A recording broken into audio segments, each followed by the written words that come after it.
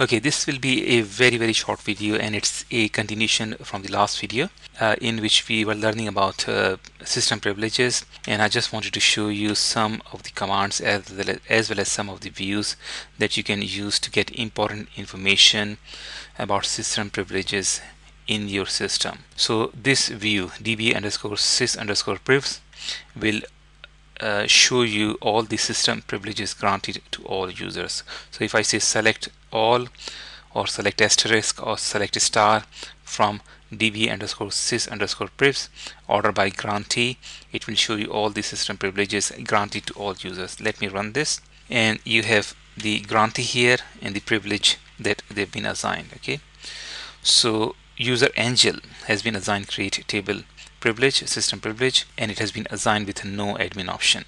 The user Angel also has unlimited table space privilege with admin option no again, and so on and so forth. So this will be a quite long list. Okay, now you can also see all system privileges available in the version that you're running. So select distinct privilege from DBA underscore sys underscore privs. The same view will give you the information about all the system privileges that are available in your database. So in this example,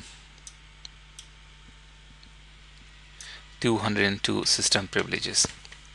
Select all from DBA underscore role underscore privs. So this view will tell you about the roles that are granted to users and other roles, and you can run this at your home or wherever you're learning, and you can explore this view. Another view, role underscore sys underscore privs, will show you the system privileges granted to roles. Okay, and the last one is table privileges granted to roles. We are not concerned about, we're discussing only system privileges. So we'll finish here. Thank you very much.